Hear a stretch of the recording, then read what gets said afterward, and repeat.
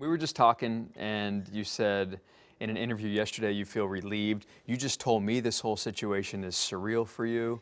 It is surreal. How does a nice Catholic girl end up going to prison for a year? It's crazy. And how do you answer that? Well, I made mistakes, and I have to pay for those mistakes. Are they trying to make you an example? Would this happen if you weren't famous?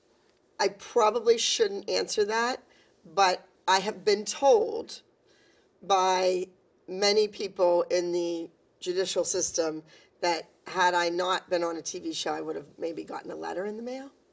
Just a letter. Well, a letter, there would have been an investigation, probably IRS and this one and that one, not, indicted by the federal government for all this and all that. Yeah. What scares you the most about getting ready to go? What I'm going to miss while I'm there? Probably, what all you're going to lose in the long run. Will I be right back where I started from in 2010, struggling to pay for my building?